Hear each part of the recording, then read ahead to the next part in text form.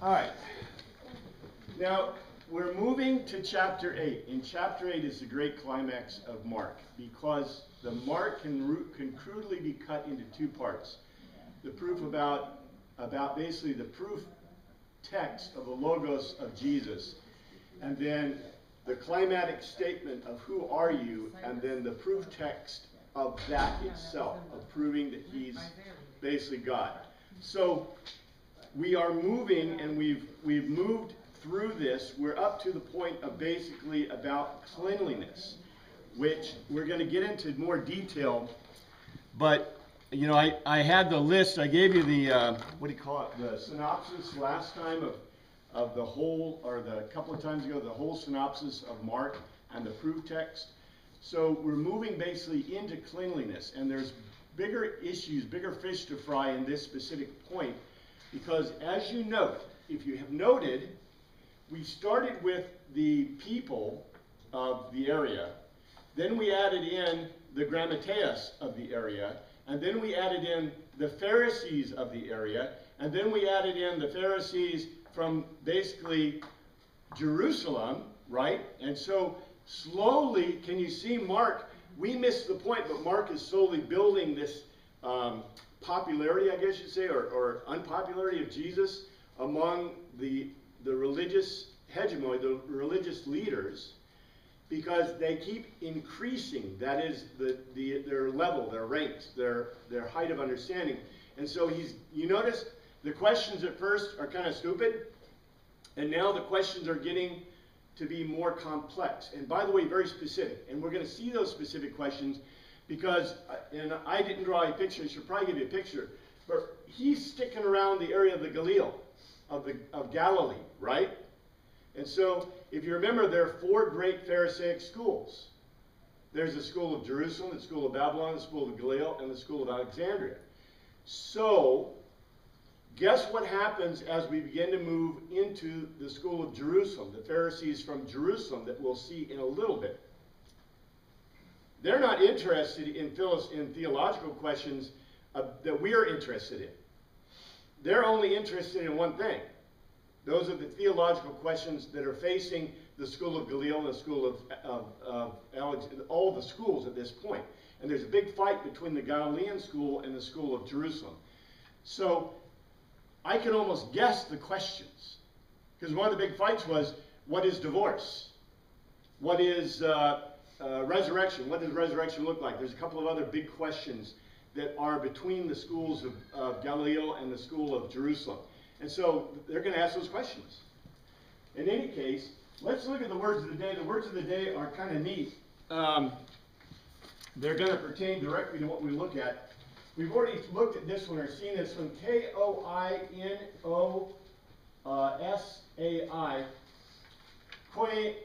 Koinosie.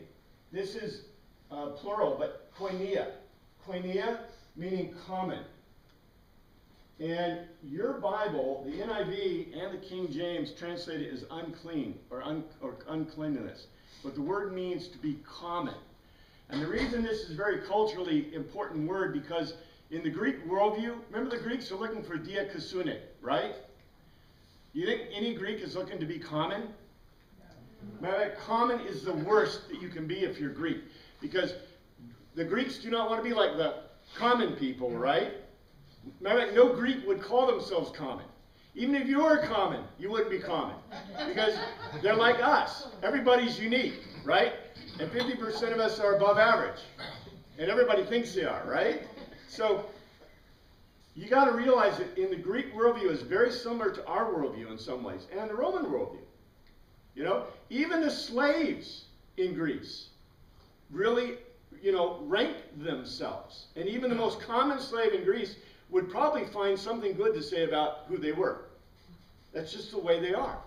And remember, they like to lie about it too, which is another thing I think we talked about last week. Parabolen, parabolin. Translated parable, but has nothing to do with parable. As a matter of fact, in the Greek, remember, a parable is a logos to telos that has a singular telos, right? And the word parabola, I gave you all this stuff for you, but parabola, a parabola. You know, a parabola, Greeks only have one axis.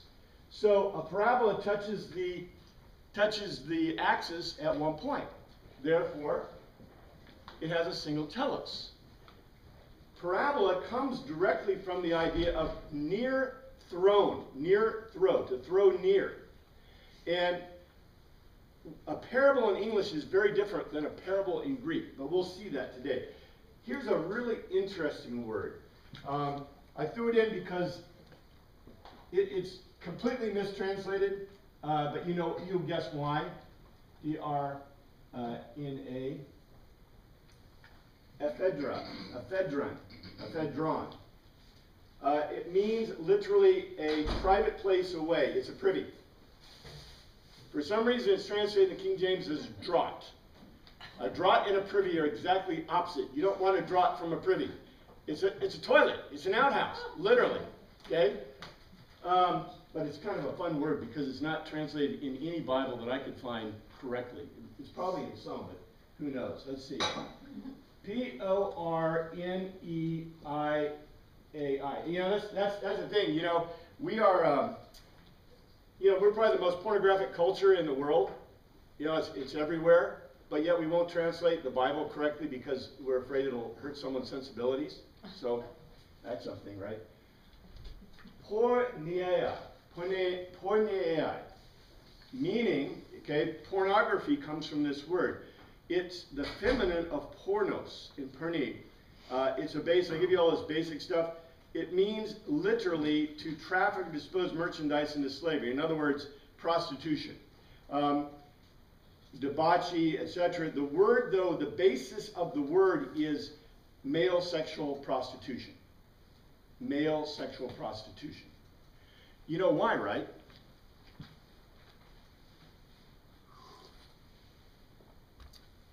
Guys, female prostitution is completely legal in Judea, completely legal in Greece, completely legal in Rome. That's what you do with your concubine. Go back and read Judges. What they do with concubines? Concubines is a slave with conjugal rights. But guess what? You want to make some money with your slaves, so they would put the slaves out for prostitution. Totally legal in these cultures. Female prostitution is legal. Male prostitution is illegal. So this word means literally male prostitution, homosexuality. This word, and the reason I want to separate them, M-O-I-C-H-E-I-A-I,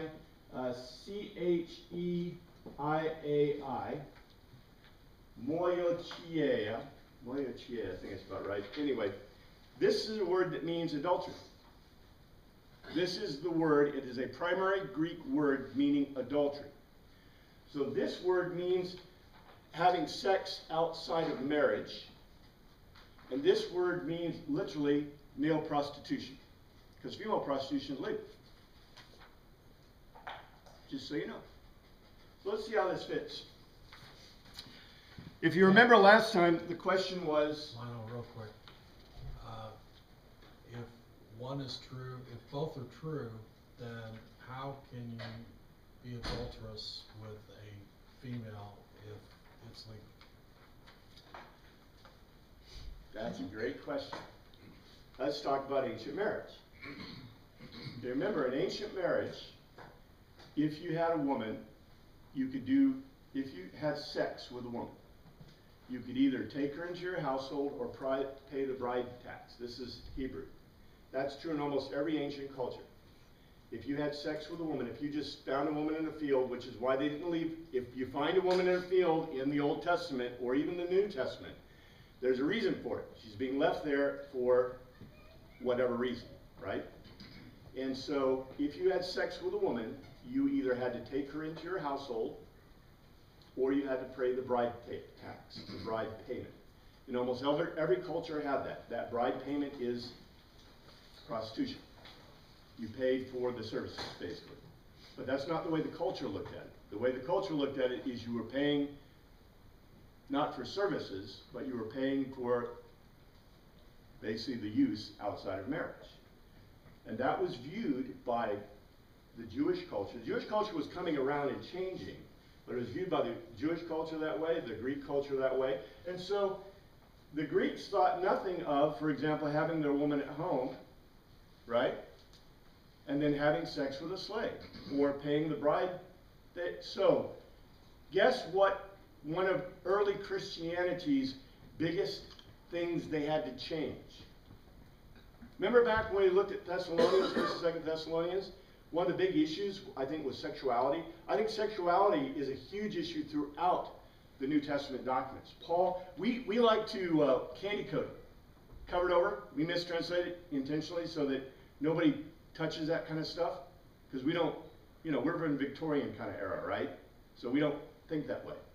But in the early church, one of the biggest problems was this adultery and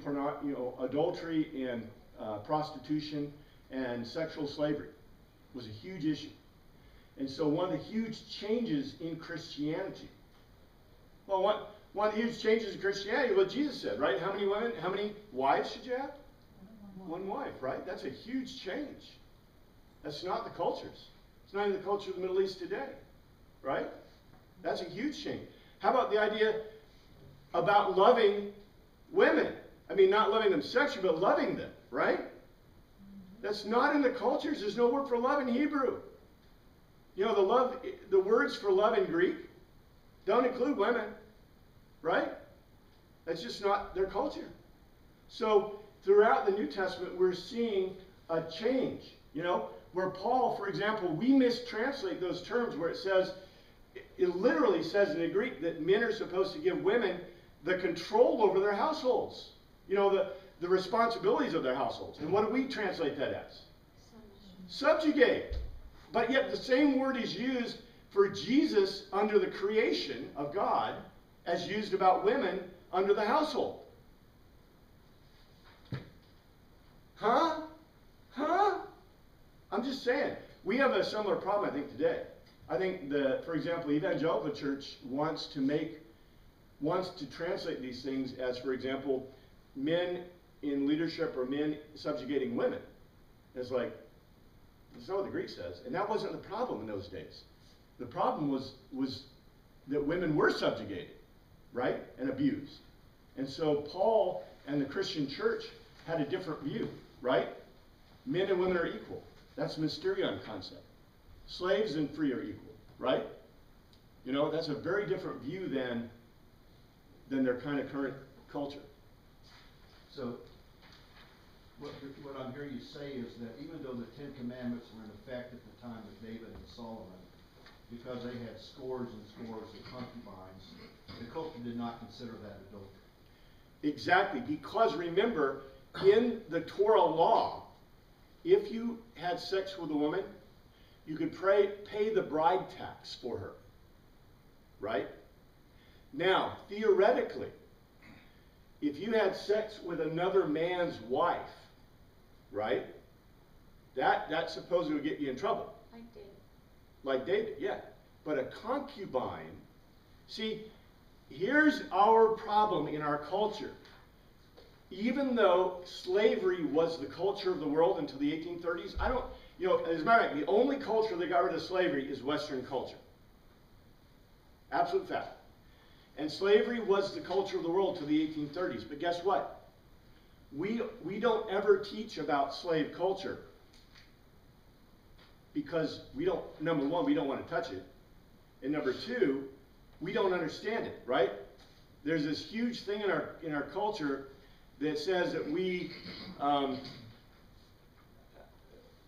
don't know, there's a huge funny thing going on in our culture, right, about slavery issues and slavery. But yet, we did free the slaves. There are no slaves in American culture. There's no slaves, other than illegal, right? We don't allow that in our culture. But every other culture has it, but not Western culture, okay? But yet, slavery cultures are common. And so, we look at it as an evil thing, right? We've weaned ourselves from that idea of slavery. But yet, slavery is the culture, right? And a slave does not have the same rights as a human being. Under Jewish law, slaves have certain rights. And under most national, cultures, they have certain, like concubines, right? A woman who's a slave but has conjugal rights. This is a huge deal in their culture. But yet she does not have the same place as a free woman, right? So we just, it's this cultural thing. We've got to get our cultural blinders off and look at the cultures and see how they are. And let me see. I'm trying to figure out if there's an analogy to today, if there's a common analogy for today that's really similar. I'm sure we can think of one, right? Of places where our culture is completely closes its eyes to it. Well, okay, in America, it's illegal. If you don't have a license, you're not supposed to get married, right? Or have sex. But yet, 50% of our culture, the STDs in our country are amazing. There's 100 million people with STDs, right? Which means people are having sex like animals. And not only that, but 50% of children or more are born out of wedlock. Okay, it means people are having sex out of wedlock, right? But yet in our country you have to have a license. Yeah? Well, you're supposed to not have sex outside of marriage, right? So I don't think they think that anymore. I agree with the opposite. well, this is exactly like though, according to the ancient world, according to God's law, the minute you have sex, you're married. But in our culture, you gotta have a piece of paper, right? So all these people are living together who think they're not married. Well, guess what? They stand before the Almighty God, and God says, well, you're married. And you're married to Harvey and Jim and Jack and John and Jill and Jane and, right? Well, what kind of surprise will that be? Right? I mean, we're not even teaching people this kind of stuff, but it's truth, right? So, our culture views sex outside of marriage as just a normative thing. The ancient Greek culture viewed sex outside of marriage as wrong, unless it's prostitution, concubinage, slaves. What if we turned ourselves into a slave culture? Yeah. If everybody's having sex and running around like animals, then that means everybody's a slave. And they do. They mark themselves and get tats and nose rings and everything else, right? And it's like, sorry guys, that's tattoos used to mark slaves. That's what the Nazis marked the Jews with, right? Was tats, so they could identify them. You know what jewelry was used for, right, in the ancient world? To mark slaves, to mark rank in a culture. And those things were used mostly for animals. So, hate to break it to you, but oh well. Let's look at chapter 7. Chapter 7:14. This was after he said that you nullify, the worst thing that you could do is say that the rabbis had nullified the telos, the completed telos of the commandment for the paradomus of man, the traditions of man. And so he goes in, and again in 14, Jesus proskelinomai, called toward himself the crowd, and lego, listen to me, everyone, and understand. Literally, sun imai, put it together mentally, put it together in your own mind. Pretty cool thing. How many? I love to have a pastor say that. Wouldn't you love to have a pastor say that? Listen to my argument and put it together in your own mind. Right? I think that's what Jesus said, right? Think about it for yourself. I think that's a great concept. Anyway, and I don't mean just pastors. I mean, your professors, anybody that's talking to you, right? That's what you should be doing, is putting it together in your own mind so you understand it. That's his point. 15, and by the way, this is very Greek thinking. Nothing outside a man can make him koinio, common. It's translated unclean, but common. By going into him. Rather, it's what comes out of a man that makes him common, koinio. Now, I want to very quickly specify that there are other words that Paul could have used, or that Jesus could have used, or not Paul, sorry, that Mark could have used, that Jesus could have used in this text. But the word choice used was koineo, common. In this, we know immediately he's not talking to Jews. He's talking to Greeks. Because if he was talking to Jews, he would use the same word that Matthew uses about unclean. This is what I get to before. Remember I told you, Matthew and Mark in a translation in English look very similar, right? But the words for unclean are completely different in the Greek. Because Matthew's talking to Jews and Mark's talking to Greeks. So look what he says. Nothing outside a man can make him koineo, common, by going into him. Rather, it's what comes out of a man that makes him unclean. This is turning their culture upside down. The ancient world believed that you were, well, we know you are what you eat, but the ancient world believed they had these cleanliness rules, right? The ideas of cleanliness. There's huge things in this. And this is cut out of your Bible in the NIV, but it's in the King James. 16 is completely out of there. If a man has ears to hear, let him hear. This is also a Greek saying. 17. After he had left the crowd and entered the house, his disciples asked him about this parabola. Guys, this isn't a parable. What is this? What is Jesus' statement? What is a parable? What do we think a parable is? Story with a meaning. A story with meaning, you know, like an Aesop's fable, you know, like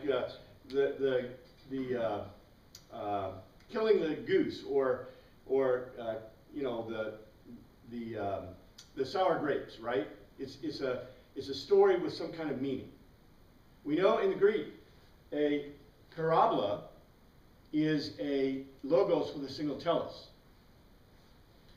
Did Jesus give a fictional story that means some conclusion? What did he do? He made a logical statement. Yeah, he made a logical argument. A logical argument statement. And his logical argument statement is, nothing outside a man can make him unclean by going into him. Rather, it's what comes out of a man that makes him unclean. That's not a parable. It's not a parable at all. Okay? It is a parabola in Greek, but it is not a parable. After he left the crowd and he entered the house, his disciples asked him about this parabola. And let what he says to them. Are you so esontetos, not mentally able to comprehend?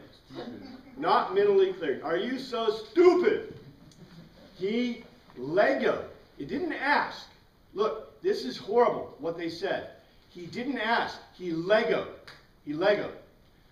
Don't you nail. Don't you exercise the mind. It's not don't you see. In Greek it's don't you use your brains. That nothing that enters a man from the outside can make him unclean. Comment. Koineo. 19. For it doesn't go into his cardia. Now what's important? Remember, what is cardia to the Greeks?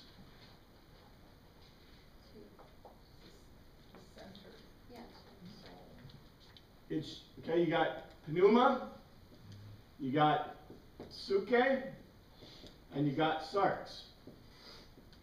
Which is it? Sarx. All of it?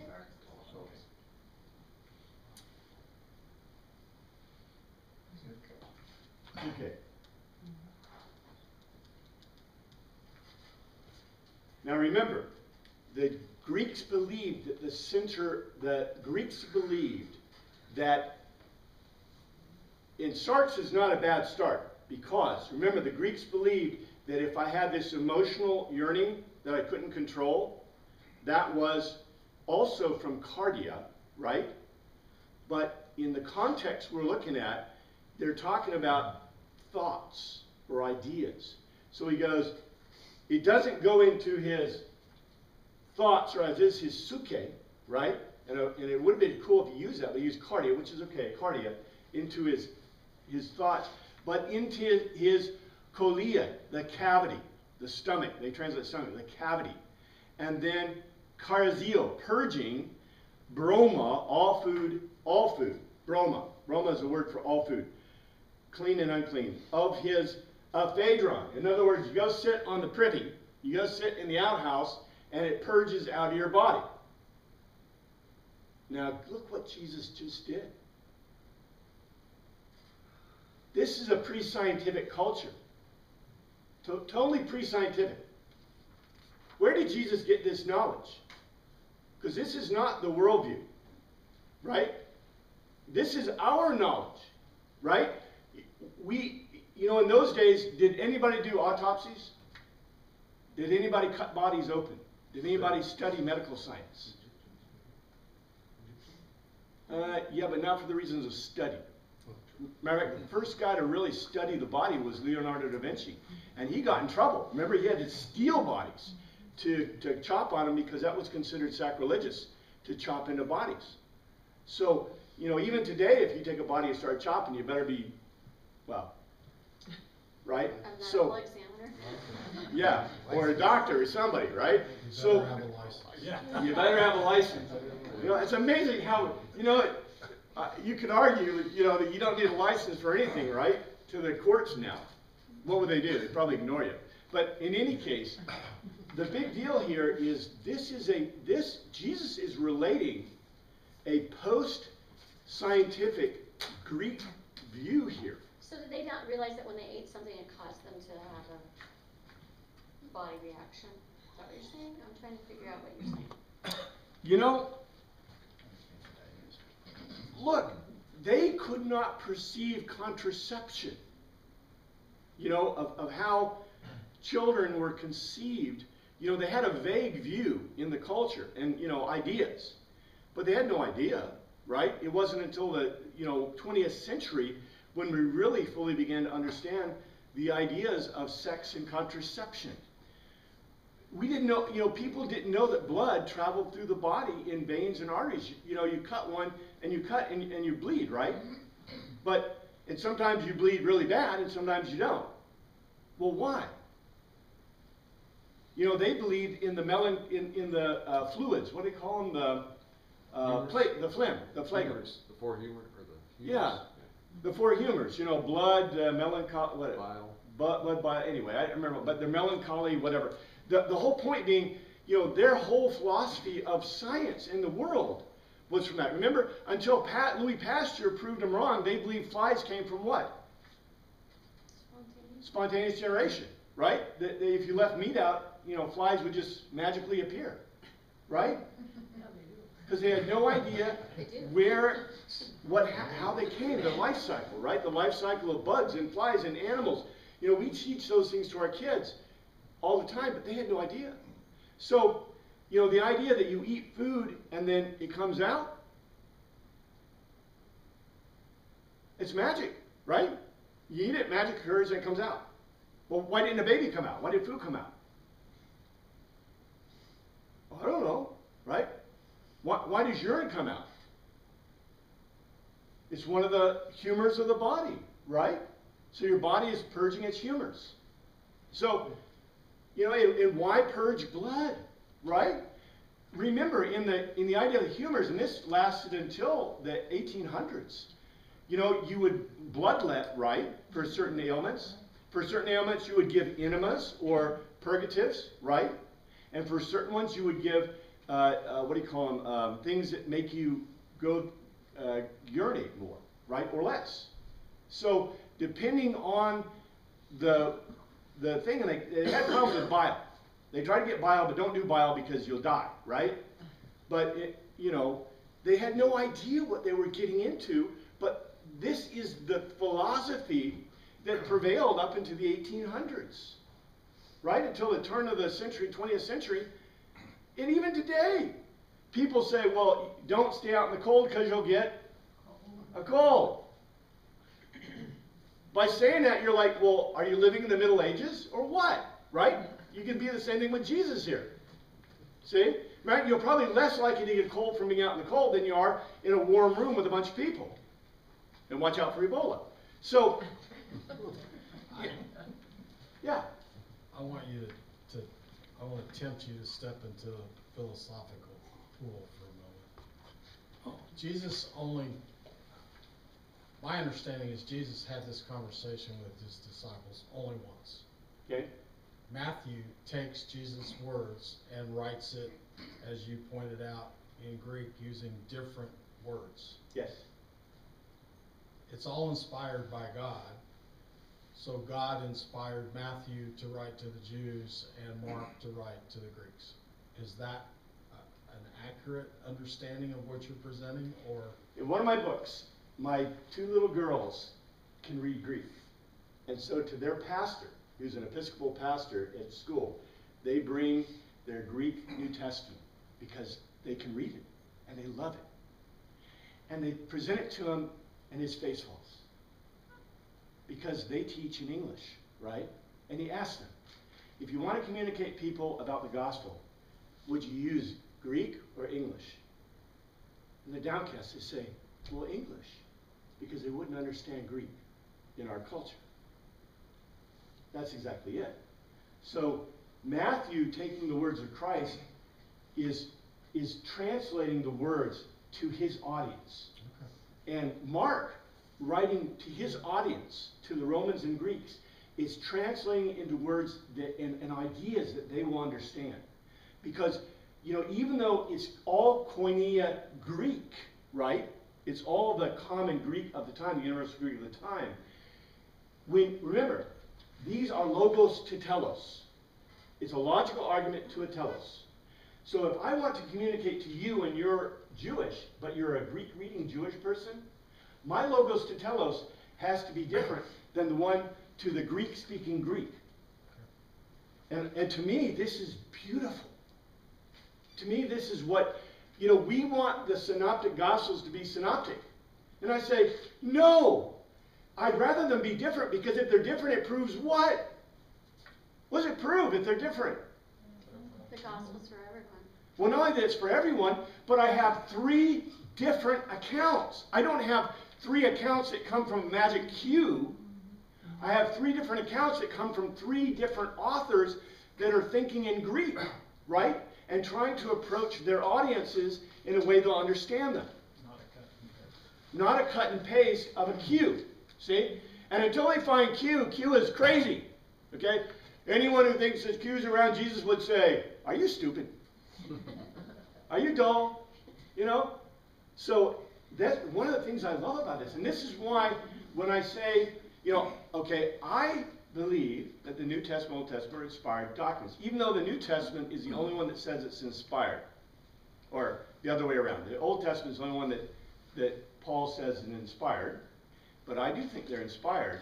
However, I think we are much better set if we don't touch it with those that are not Christians. If you go out and you say, I have historical documents, let's talk about it. Boy, you can do a lot with that, right? But if I go up to you and I say, I have documents inspired from God, and what do? They pull out their Bhagavad Gita, they pull out their Quran, they pull out their, the Japanese Tao, they say, well, mine are too. What do you want to discuss? Right? So I think we're on very solid ground if we sit and talk about history. We're not on solid ground when we start talking about inspiration. So we don't truly have an account of what Christ said. I believe we do. Which one? That's like asking which of the manuscripts of the 400 manuscripts is accurate. That's why we have a majority text where we take our best knowledge and account. And again, I think this is great because the Catholics view the documents as historical. They've always done it. We're the only guys, under Martin Luther is when we started viewing them as inspired, which is there's nothing wrong with that. I agree they're inspired, but you have a great question: are the English inspired or the Greek inspired? And at the end of the day, it's not it's not a make or break situation. I mean, it's providing additional clarification for the audience that it was intended. But at the beginning of the day, Mark, or Matthew, is a primary source, and Mark is considered a secondary source, right? So which one prevails? Matthew. And Luke is considered a secondary source, where John is considered primary. I think it's easy. Like I said, when we look at it historically, boy, the world becomes beautiful and clear, right? And I can even argue with atheists. See? You could argue with anybody. Thank you. This is true. Thank you. This is a true statement. Hey, but this is fun, isn't it? I mean, it's really good. I think this is fun stuff. He went on in 20. He went on. He legoed. He didn't went on. He legoed. This is why I hate what we do. He legoed. What comes out of a man is what makes him unclean. And here is, okay, here is a double entendre, if you like. Because Jesus is making a point that is very clear. Because the stuff that comes into the privy is dirty, right? But this is a pun. Because also, what is he doing? Let's see what he says. Listen to what he says. He's going to make sure it's clear. Because if you read this like a Greek would, okay, a Greek reads what? If Jesus says, he legoed, what comes out of a man is what makes him unclean. What did he immediately say in Greek? It was literal. The Greeks were very literal thinkers. It's a physical. So, yeah, the snot, the stuff in the privy, the urine, all these are unclean, which is what all cultures agree, right? That's literal. But Jesus is going to make sure you understand the pun he means here. Beautiful pun. This is, this guy is so smart, it's amazing. For within, out of men's cardia, thoughts, I want to say thoughts and emotions, come kakos. And kakos means worthless. Kakos, worthless thoughts. And the words, not thoughts, dialogismos. Dialogismos. Dialogismos. This means discussion.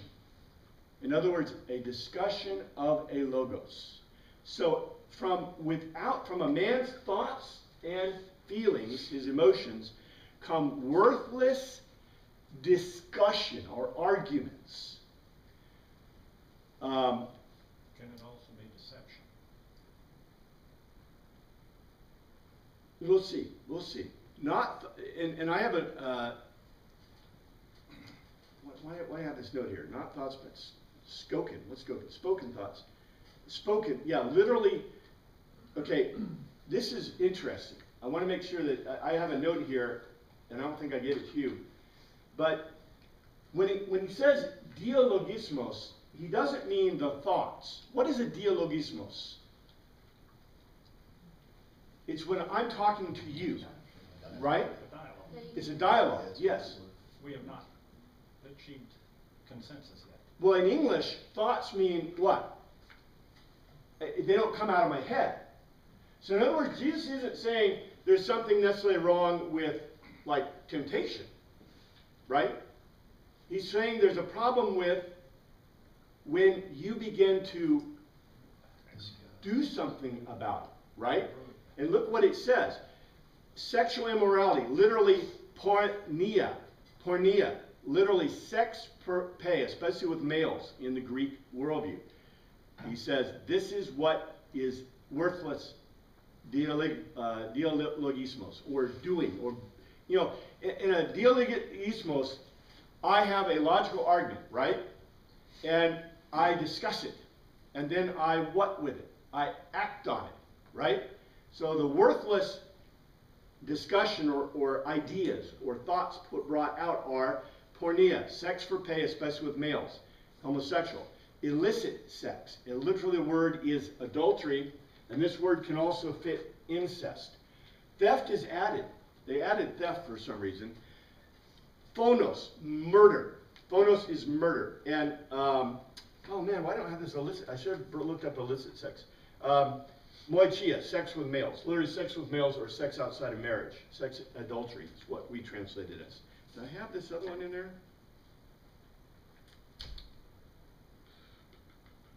Sexual immorality, illicit sex. Oh, I didn't look that up. I should have looked that up because I don't have that word specifically in there. Anyway, I think it's another form of porneo. So, of pornea, the second one that talks about it. So in other words, if you look at this, Jesus' greatest problem with, uncleanliness, right? The uncleanliness that he's talking about is the ideas that spew from the mouth. Theologismos, right? And those ideas that are the worst are these sexual immoralities and murder. Theft is in there. Pretty interesting they added that in. In any case, and he goes on, 22. Then, here, this is added in 22. Theft, this is the continuing list. Theft is added here, klopha, stealing. Greed, plenexia, avarice. So I guess they just, in the translation, they just mixed up a little bit from their order. Greed, plenexia, avarice, literally eager for gain. Malice, and the word here is pornea, is a form of pornea, meaning depravity. Deceit is dolos, trickery. Lewdness, asalagia, is licentiousness. Envy, and here's, this is another word, porneos, optimalos, an evil eye. Literally an eye that looks for evil. So, pretty interesting. I mean, we have all these porneos forms, porneos with descriptive items to it. Slander, literally, it's not slander, it's blasphemia, which means basically vilification against God. Arrogance, huperphania, putting yourself above others, and folly is aphrosua, literally acting without sense, acting without thought. So, Jesus first tells him, and he uses this beautiful pun. In Greek, he says, those things that come out of a man make them unclean, which everybody agrees with. And then what does he do? He says, basically, the words of the mouth that come out that are of these subjects, or basically acting on these subjects, are those things which are unclean. And I just want to be very clear. Jesus is not saying it's your thoughts or your ideas. It's how you act on them. Jimmy Carter disagrees. Yeah, well, Jimmy has a problem. We knew that, right? The thing is that in this this is not philosophical, but I'll expand it in this worldview that we've looked at. In the sarx, you have pathos, right? Your pathos, your emotions drive you. But Paul and Jesus both say, and this is a Greek worldview, that what do you do about your pathos? You may have, You can suppress it. You suppress it with thoughts, right? You may have passions. A higher level suppresses the lower level. Exactly. In the worldview of the Greeks, right, the fated worldview of the Greeks, you are fated, right? So if you see a woman in the field and she's alone and you have desire, you go act on your desire, right? That's pathos. In the worldview that Jesus is talking about, you see a woman in a field, instead of acting on it, you engage your tsuke, and you don't act on your pathos. This is a new idea. This is a completely new idea in this worldview. And you notice that Jesus goes, and this, you could say that this is a parable in the sense, in the English sense, because you notice in the first part, he said that what goes into a man is unclean, or goes in, doesn't make a man clean or unclean, right? But then when he expanded it from the ideas of physical, the sarx, into the ideas of the suke, into the ideas of thoughts and actions. he goes on, let's see, this is all the list. In 23, all these porneros, hurtful and evil, come from inside and make a man konia. And that's it. That's his logos to tell us. And by the way, do you notice something about this? Jesus actually told us a telos. He gave a conclusion. I think that's kind of unique and interesting. Why do you think he would do that? In Mark, especially. He didn't want him to miss it. He didn't want to miss the point. And you notice that it's repeated twice. It's repeated to the people and then repeated to the disciples. Yeah. Wouldn't this statement also be in contradiction to what the high priest would say about the Jewish law? Of you cannot, it had a long list of things. You can't eat any of these things because they will make you unclean. And this is a direct refute of all of that. It is a refute. And did I have the note, or did I make the comment, or did I don't think it's here, but in... There's that parenthetical statement that says, the same as Jesus declared all foods clean. Ah, yeah, that's added. Right.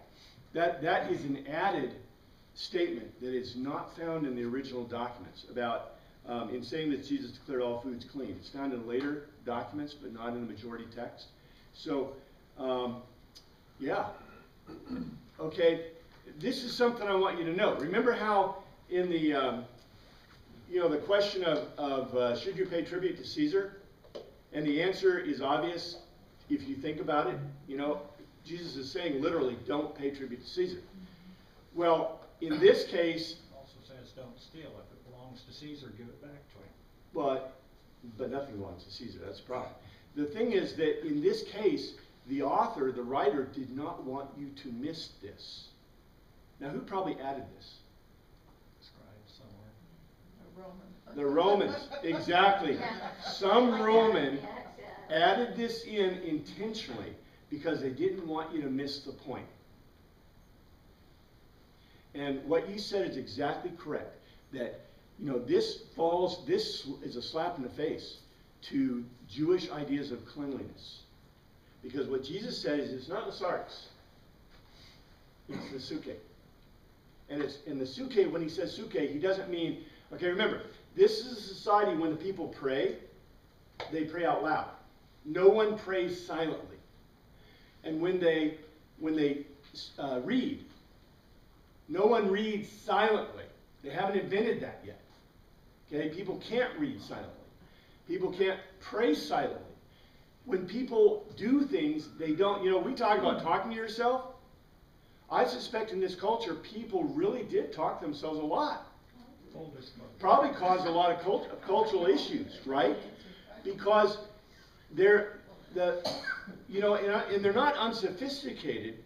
It's just, it takes a while, right? Culturally, to get to the point where, number one, if you want to think to yourself, what do you, number one, have to be? Literate. You cannot think to yourself if you're illiterate. What are you going to think of? Right? Just try and think of something. Try and think of anything. You might be able to think of some pictures, right? But I bet you $10 you start thinking in word pictures. You begin to develop word pictures in your brain to think. And so to think on the level that we think on, right, you have to be literate. And guess what? 99.9% of the world was not literate for a long, long time. And still isn't. We just have to be literate. Once you're literate, you can begin to pray silently or read silently or think silently. But in illiterate culture, people probably mumbling all the time. Yes, ma'am. Wasn't the Jewish culture pretty much literate because of the teaching that they did? And they were unusual then in their time. They were unusual. But still, we know that they read out loud and they prayed out loud. So yeah, I'm just saying that, these transitions, cultural transitions, it's just like, I show you the cultural transitions according to religion, right? And they're very easy to make demarcations in the way that people think. And I'm just saying that you know, our view is everybody thinks like we do, or acts like we do, or culturally is like us, right? But they're not. Even in the world, if you go out and try to study the cultures of other peoples, you're going to find they're not all like you or me, right? They're not like our culture. And so the world is different than we want to imagine sometimes. And what we just need to do is kind of perceive it. And the world is changing. You know, this is a new literature, this new type of literature, according to, and that's not me who's saying that, although I do say that, but that's C.S. Lewis. C.S. Lewis notes that the Gospels are the first literature that mix narrative and sayings together in the world, period. You know, there are some examples prior to that, but it's the first that was, you know, basically accepted, or, you know, accepted within the literary framework, and was the basis for all literature in the Western world. That's where the Western world got their ideas for how to write literature. So, you know, this, I don't know, this stuff goes really deep. Let me see. Let's see if we have time to do this. 24. Jesus left that place and went to the vicinity, literally the Horion, the border of Tyre. He entered a house and did not want anyone to know it, yet he could not keep his presence secret. Tyre, let's see, here's Levant, here's the Sea of Galilee, and Tyre, someplace right about there on the coast. And this is, by the way, the next section. Cool. Let's see if we can get a couple of things here. 25. In fact, as soon as she heard about him, a woman whose little daughter, her daughterling, was possessed by an evil, an akathartos, not purged spirit, pneuma, came and fell, prostrate in supplication at his feet. This is a child less than 12. Remember, a thurgion has to be a daughterling, a thurgion, a child less than 12. The woman was a Greek, born in Syrian Phoenicia, and she eroteo. She told her story. She didn't beg. She eroteo. Eroteo means to tell a story. To Jesus, to drive, to ekbalo, to eject the demon, the God, literally God, out of her daughter, her thurgion.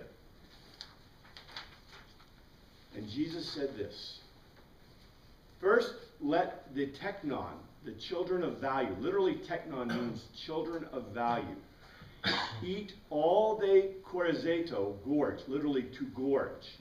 He legoed, he made a logical argument to her. For is it not kalos, beautiful, not right, beautiful, to lambano, to take the teknon, the children of value's bread, artos, literally a risen loaf, and balo, toss it to the kunarion, to the puppies, to the puppies. When you start looking at these words, it's very interesting, because look what the words Jesus uses. He used the word teknon, which means children of value, and he said to throw the risen loaf to the puppies. This is, you know, Jesus is right in touch, because he is talking directly to this woman, right? And the woman asked for help with her daughter less than 12. And Jesus used the word not dogs, but puppies. Now there's something very important about this, because of what happens next. 28, yes, and the word is nai. Nai is a strong affirmation in Greek. In Greek, like in Japan. In Japan, using hai. Hai is a strong affirmation in Japanese. Very socially unacceptable depending on the circumstance. In Greek, nai is socially unacceptable unless it's a very strong affirmation. She says, nai kurios. Nai kurios. Kurios is Lord. Equates him as God. Kurios. She replied, she concluded for herself in legos. She legoed a logical argument. But even the puppies, even the kurion, the puppies under hupeketo, down under the trapeze, the four-legged table, estio, eat, the children, a pedon, crumbs, morsels, literally, sion. What's important about this is, look, what does a Greek table look like? Short. It's short. What's the only animal that can get it under, that's a dog, under a little short table? A puppy, right? So the picture here is the children around the table and the puppy under the table, right? And look at the words she used. She said, even the puppies under the table eat the paid on, literally a child who can't speak. So where Jesus used the word teknon, she uses the word paid on. In other words, she included what children? All children. Where Jesus was very specific to the children of value. Who's the children of value? The Jewish children. The Jewish children. So basically a Greek mommy slammed Jesus. And I'm going to, and also I want to note something else. Who's the only people that have dogs in this culture? Rich people? Wealthy. The wealthy are the only people who have dogs. Okay? Very interesting stuff here. Anyway, let's start with that. Next week. I'm not going to be here next week. I'm going to be in Paraguay. But I could be, so I don't know. It's a possibility, but I'll probably be in Paraguay. So we won't have class next week, and then we'll start back the week after next. Thank you, Father, for your word. We pray you look after us this week. In your name we pray. Amen.